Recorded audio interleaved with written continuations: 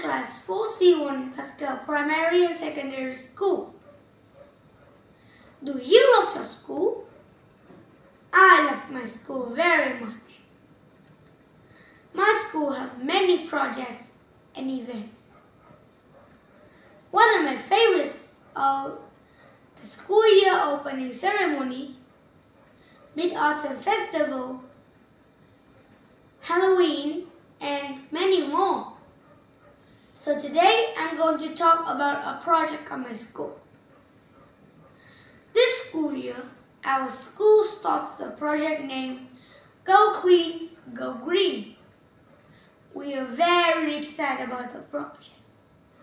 We do it very well and we like it very much. Every day we collect used paper and cartons that could be recycled at school and at home. We have a big box named Give Me Rubbish Please at the back of our classroom.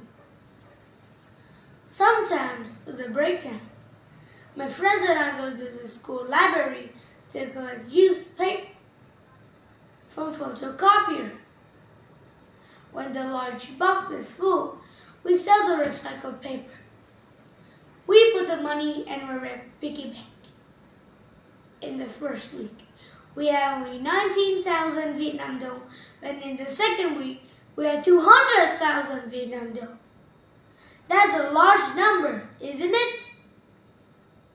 At the end of the first semester, our class will give the money that we raised to charity at Children's Village SOS in Hà Nội. Last Saturday, my mom and I raised some money by recycling things and selling them too.